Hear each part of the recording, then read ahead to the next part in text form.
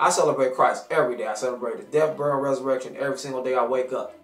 Surrender every area of my life to Him with the heart of repentance towards my sin nature, being Holy Spirit led, not fleshly driven, not in myself, but by the mercy and grace of God, through Jesus Christ, through His Holy Spirit leading me to do so. So let's get in our mind spirit. We must put on Christ, not religion. Satan has used the New Age church to deceive us into thinking that because we supposed to quote unquote go to church on Easter Sunday or Resurrection Sunday, whatever one they want to call it, or dress up, that I'm honoring God because I dress a certain way. I attended church today. The devil is a liar.